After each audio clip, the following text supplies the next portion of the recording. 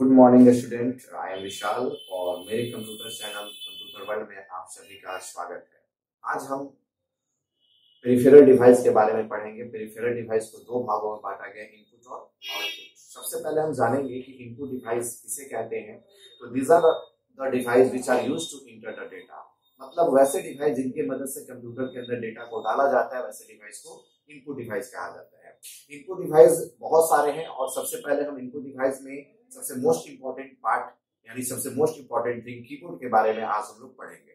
Keyboard जो कि एक डेटा देने के लिए बहुत ही इंपॉर्टेंट थिंग्स है, जिसके मदद से हम लोग को डेटा कंप्यूटर को दिया जाता है।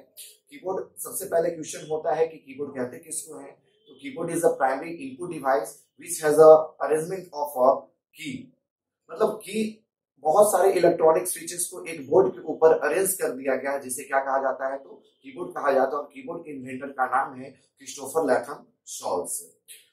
और ये कीबोर्ड ASCII फंक्शन पे काम करता है, American standard code for information interchange के फंक्शन पे काम करता है। और कीबोर्ड में बेसिकली जब बात होती है बटन की, तो कीबोर्ड में लगभग ट्रेडिशनल जो कीबोर्ड होते हैं उसमें 101 बटन होते हैं और जो विंडोज कीबोर्ड होते हैं उनमें 104 बटन होते हैं। आज हम लोग जानेंगे कि कीबोर्ड में कितने प्रकार के बटन होते हैं। ठीक है, ये तो हम लोग जान गए कि 101 और 104 बटन होते हैं बेसिकली, लेकिन आज हम जानेंगे कि कीबोर्ड में कितने प्रकार के बटन होते हैं और सब बटन का क्या क्या यूज है, क्योंकि सारे जो भी बटन दिए हुए कीबोर्ड में हर बटन का कहीं ना कहीं यूज है और इस चीज के बारे में हम लोग जानेंगे। तो सबसे पहले हम लोग जानते हैं कि keyboard contains different type of keypad.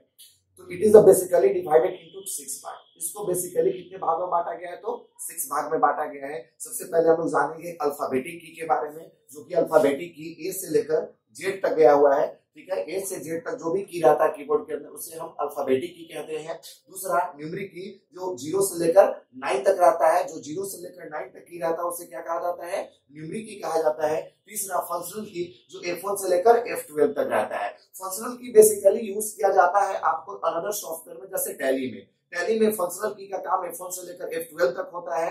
और ऐसे हम लोग अगर नॉर्मल वे में देखें तो हम लोग डेस्कटॉप के ऊपर F5 से क्या करते हैं, तो रिफ्रेश करते हैं। अगर आपसे कोई पूछता है कि F5 क्या है, F3 क्या है, F2 क्या है, तो आपका आंसर होगा फंक्शनल की है।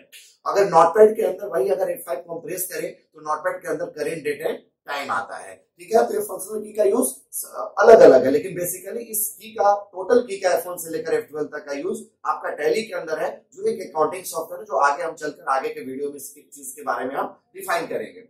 अगला है स्पेशल की। स्पेशल की में वैसे किया जाता है जैसे caps lock, shift, inter, alt, Windows, print screen, delete, space bar, बहुत सारे टैब, स्कैप, बहुत सारे ऐसे की हैं जो स्पेशल की में आ जाते हैं। और ये सारे की को स्पेशल की कहा जाता है। कुछ की को मैं डिफाइन कर रहा हूं अभी, अगले वीडियो में और अनदर की के बारे में मैं डीपली बताऊंगा।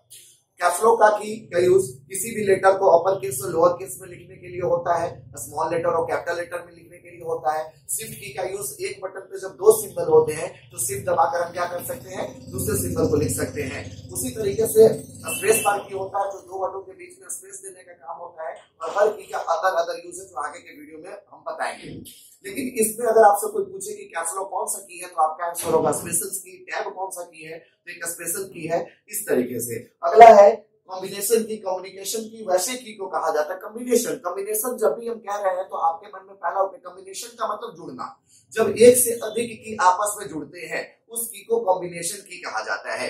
जैसे कि अगर हम लोग देखें अल्ट बटन का अल्ट अगर आपसे पूछा जाए स्पेशली कि अल्ट कौन सा बटन है, तो आपका आंसर होगा कि अल्ट एक स्पेशल की है। लेकिन अगर अल्ट प्लस F4 पूछ दे तो F4 कौन सा की है, F4 एक क्या तो फंक्शनल की है। अभी पीछे हम जस्ट बताएं कि F1 से लेकर F12 की को क्या कहते हैं, तो फंक्शनल की कहते हैं।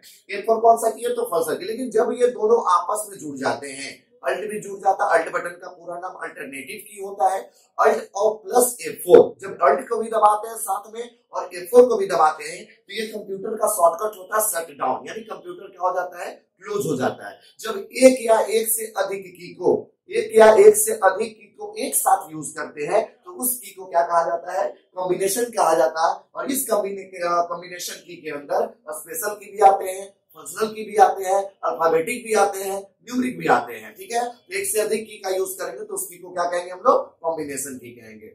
आते हैं सबसे लास्ट नेविगेशन की के बारे में। नेविगेशन की वैसे की को कहा जाता है जिसमें up arrow, down arrow, left arrow, right arrow, home, page up, page down, ये सारे की जो होते हैं वो नेविगेशन की के अंदर आते हैं। ये सारे की जो होते हैं नेविगेशन की के अंदर आते हैं। तो इस तरीके से की को पार्टीशन किया गया है 6 भागों में। अल्फाबेटिक हो गया ए से लेकर जेड तक, न्यूमेरिक हो गया 0 से लेकर 9 तक, फंक्शनल की हो गया F1 से लेकर F12 तक, स्पेशल की कैप्स लॉक, शिफ्ट, अल्ट और बहुत सारे जो की हैं स्पेशल की में आते हैं। और इसके बाद कम्युनिकेशन की हो गया जो अल्ट से लेकर F4 या कंट्रोल प्लस ए जो अनदर है जो एक से अधिक की का रहे। और लास्ट हो गया आपका नेविगेशन की, क्या हो गया नेविगेशन की, जो up arrow, down arrow, left arrow. और ज्यादा आप जानकारी चाहते हैं किसी भी टॉपिक पे तो आप मुझे कमेंट कर सकते हैं।